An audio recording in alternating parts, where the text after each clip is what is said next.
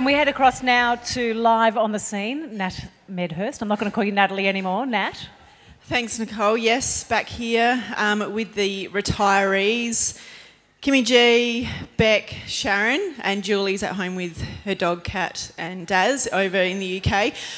So first of all, we're going to start with Beck. Beck, what have you and Randall been up to? Well, I guess after 4 years of sort of living apart for, half the year, and it's really just like another honeymoon at the moment. So it's great to get to know him again, and I think he's enjoying having his wife back at home doing his cooking and his washing. So very, very happy to see each other by the sounds of things. Yes, yeah. Lovely, yeah. And obviously this year, 2015, was a remarkable one for you. I'm going to play it safe because Beck's probably quite hormonal, but so it was an amazing year.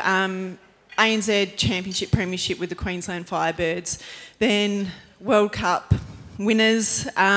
Describe the year. How did you feel going out on such a high? Yeah, it was certainly an amazing year, and I really enjoyed it. It was great to experience another part of Australia, living up in Brisbane, and it was a wonderful team to be a part of. It was sort of partway through the year that I sort of thought about, maybe it's time to retire, and but didn't want to really think about it too much. And when we won the grand final, and under those circumstances, I'm like, oh, what a way to go out! Like, that's just amazing. And then, of course, the next day I get a call from Lisa to say that I've made the team. I'm like, oh, now I have to keep training.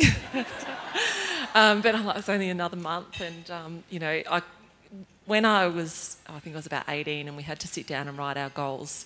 And I didn't really know what to write, and sort of, what do you do in netball? And it's like, it's a Commonwealth game and a World Championship. And I guess I'd got to a point in my career where I sort of thought, well, at least I've been to Commonwealth Games, but I didn't really expect to play at a World Championship. So it really just was a fitting way to go out with a dream coming true for me. And I did room with you during the World Cup, and Beck was taking numerous naps, eating all sorts of things at weird hours in the morning. So when did you actually know that you were pregnant? It was actually a couple of weeks before the World Champs that I found out I was pregnant. Yes, it was quite a surprise, particularly when you don't live with your husband at that stage. Get the test done, Randall, get the test. So, it's probably one of the reasons why I wanted to retire was because I just really want to have kids, and hopefully that I can be a good mum, and I think Randall hopefully can be a good dad. And it is difficult to have children when you're living apart from your husband, but not impossible. Okay, well, we'll leave it at that. We'll move on to Kimmy G. So while Beck's been busy baking and reacquainting herself with Randall, you've become quite the gambler. You've been winning very well after the World Cup, had a nice little run at the casino, then at the races. Something maybe there to work on?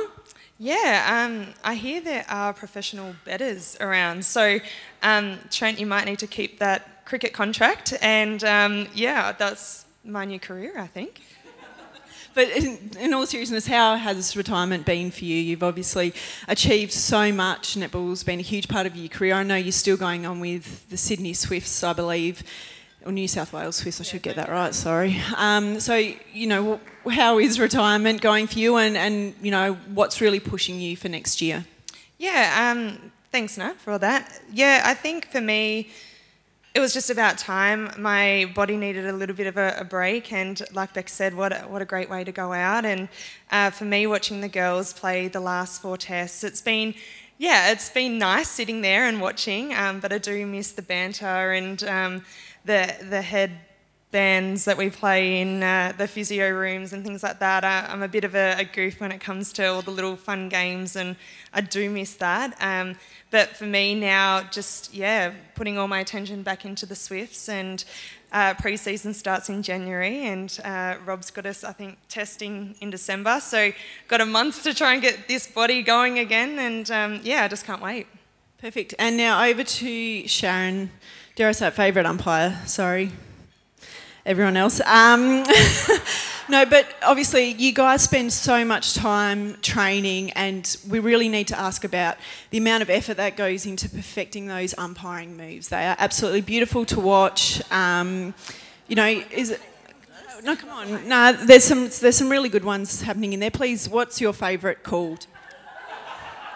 Favourite call? Yeah. Ooh. Contact goal attack. Oh, would you typical? Right, well. I told Nat she had to be nice. I told Nat she had to be nice to me or I'd get back to her with a penalty, but I can't do that anymore. I was going to ask you who you wanted to have a dig at, and it's me, quite clearly. Brilliant. Well, I think we'll wrap that up. No, one more question. No, obviously you've had a remarkable career. I've always absolutely loved having you umpire our games, and also, I guess, that friendship and the talking off the court. What are you really going to look forward to? I won't say miss, but look forward to doing now, now that you're not umpiring. Okay, I'm going to look forward to not doing that stupid yo-yo test ever again. I'm going to look forward to spending time with my family, and because they're the ones that have missed out probably in all this time, and they've done a wonderful job. Graham's done a wonderful job bringing up the 3 boys while I've been away every weekend.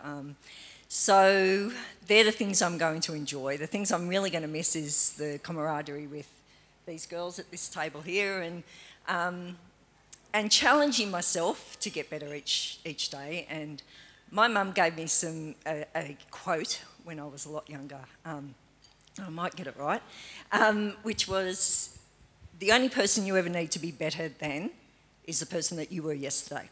So, and as far as umpiring went, that's what I always tried to do.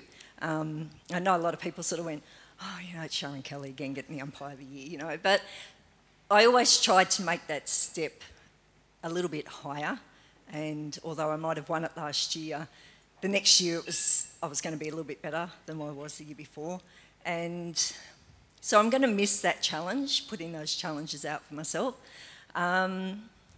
It's going to be different, but I'm looking forward to working with some of the up-and-coming umpires along the way, and watching you girls do what you do best on court, and encouraging you along the way. Oh, lovely. Well, as I said, I'm sure on behalf of all the players, we've absolutely loved having you umpire us over all these years. To Beck, Kim, all the best for whatever lies ahead for you. I'll see you on court next season, Kimmy G, and back to you, Nicole.